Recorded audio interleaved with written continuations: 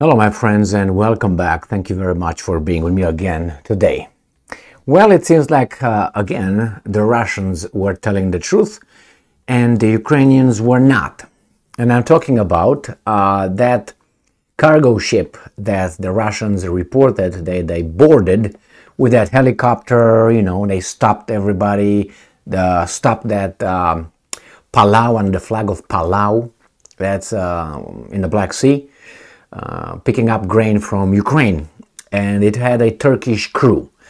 The Russians said the helicopters came, dropped these people, stopped the engines and so on. The Ukrainians came, I think the same day, and said, nah, that's not true. Yeah, the same day later in the afternoon. No, that's not true. Nothing like this happened. I covered the first one when I said, well, the Russians did an they inspected that cargo ship. And I covered the article coming from the Ukrainians saying that no, the cargo ship was not inspected, and this is the video I made then. It was from the 13th. Fake news? Question mark. No warning shots fired, no helicopter, no vessel inspected in the Black Sea by Russians? Question mark. This was the article I made in the afternoon based on this article from Ukrainska Pravda. On the 13th of August, Russians spread disinformation about ship inspection and warning shots in the Black Sea. So Ukrainska Pravda said, no, that's not true, fake news. And I told you here that actually they said that the sailors said that Sukru Okan did not comply with the demands of the Russians to stop the ship, but simply temporarily changed its course towards the coast, territorial waters of Turkey. There were no helicopters and no warning shots. There were only Russian threats on the radio. There was a Turkish crew on board of Sukru Okan, who did not give a quote-unquote shit about the threats and did not obey. Therefore, the Russians' reports about the successful inspection of the ship were untruthful. And they gave here an audio of something I didn't play. So this is what this guy said. Well, look what happened now. Business Insider. This is from today, August 15th, and I'm going to show you the video, because I have here the video of all that. New video shows Russian forces riding a cargo ship in the Black Sea, shouting, "Stop machine!" as they stormed the bridge. I have that, and then you have another one here, coming from Reuters. Stop machine. Russia releases video showing Navy boarding cargo ship in the Black Sea. All right, so let me show you. I don't know what this is. Yeah, this is a video again right here. Let me show you the video now, and you be the judge. Okay, let me just bring this closer to me, and I'm going to play a few videos, not only one, just so you know. So there's no sound here. That's a helicopter, and that's a ship right there. Obviously, these guys are the military around here.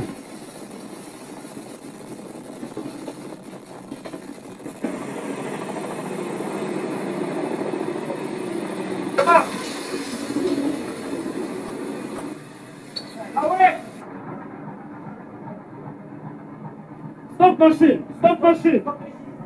Stop machine! Stop it, Giant! Stop it, Giant! Keep calm and listen to me! Okay. Sit down, please sit down! Please sit down. Keep calm and listen to me. What is the capital? Speak English! Yes, I am speaking English. Yes! Good day, sir. I am Russian Navy officer. My action will be recorded on the video. Please don't shoot my group on video. My question is why stop and jam and long time over? Chief engineer and oiler going to deck. On the deck? Yes. Why? No, engine room. Chief engineer and oiler. No. Why? Why? You don't stop in jam. And after long time, I say you stop and jam. If radio, I say you stop and jam. You don't stop and jam. Vagina, yeah. They understand. Oh, yeah. So this is the inspection. This is one of the videos. I want to use the other one here. It probably going to be the same thing, but let's take a chance on this one. The same thing, it seems like. Let me see if I got the... Yeah, that's the same one. But I have another one I'm going to show you. And it's right here. There's a helicopter over there, obviously. There's the crew over there. That's the military going over here. What the hell the guys reported? There was nothing there. Hey, peace. Okay, whatever you want. So I don't think we have any more doubts about the inspection that was carried out on this vessel.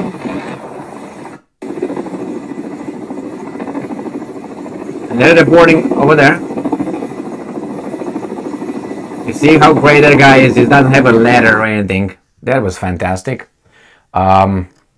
So, now what do you think? Who lied here? Well, you see, if I tell you that I have a pair of glasses and someone says, no, he is lying, no, that, and I say, okay, here they are. So who's lying? Obviously, all right? So this is this caught the Ukrainians with the pants down. Now, that article from Ukrainska Pravda is obviously, how should I put it, promoted, right, by the Ukrainska Pravda based on a certain kind of, they called intelligence something. Let me just go back to it and see the source. All right, it says Inform Napalm. That's what they use here. Ready? Right here, Inform Napalm, an international intelligence community said that the Russians have lied that the inspection of the cargo ship on the Black Sea was successful and that warning shots were fired. Fake news. So if you promote this over here, and this is the same thing with the International Criminal Court. International Criminal Court from The Hague is an organization, international organization, right? Put together a court by certain countries. It's like, for instance, in the neighborhood, I make a football club. And I make a football club with, I don't know, let's say 100 households from 200 households in the neighborhood. Now, that's our organization. Now, if I penalize someone in my organization, I can't penalize someone who's not in my organization. I just made this organization. This organization is not a, how should I put it, a, it's for the whole, it's not an association. Like the association of the neighborhood decided. It's not like the United Nations. That's the association of the, let's say, neighborhood. That's not an association. It's a private shit. An understanding between or among certain kind of countries. So when they say info that international blah, blah, blah, blah, it's just a guy or just a Institute of Study of War, which we know how great that is, coming and saying something. It's not golden, it's not, oh my God, but you can use that. But the problem is you use it, you don't verify that. And I don't think personally that Ukrainians from Ukrainska Pravda did not know that. I mean, if they didn't know and they published it, they did not know that those guys are talking smack. If they did that, that's very unprofessional. And then if YouTube or others have a problem with us, what would you do to Ukrainska Pravda? Jump the gun just like that. Why? Because, in the world you're going to have people who lie, obviously, and then they bring information, misinformation, disinformation. Sometimes you can verify, sometimes you can't verify. But these guys are promoting something that without even verifying it. They just liked what those guys said, and that fit their narrative, so they did it. So yes, the Russians stopped that Palau ship with a Turkish crew. They used helicopters. They boarded the cargo ship with the military. They stopped the machine. Right? They inspected the cargo. They took off and blah, blah, blah. Now, what I didn't see over there were the warning shots. That's what I didn't see. But now, do you think that would matter? It's like I say, okay, he's the rapist. I identify him and I say, well, he was wearing, a Breitling watch. Not this one. Anyway, no, actually, you go and say, well, he's not him because he was not a Breitling. It was a citizen. watch. Therefore, he's not the right person. What am I talking about? Everything else was accurate. Does that matter because of the watch he was wearing? That's inaccurate. He was not wearing a Breitling. He was wearing a Citizen. Now this is what's the argument here. Oh, I didn't hear the warning shots. See, they lied. You know what? All right, my friends, here is the evidence. Here are the videos. Thank you very much for being with me again today. Stay strong, stay smart, look for the truth, and be just.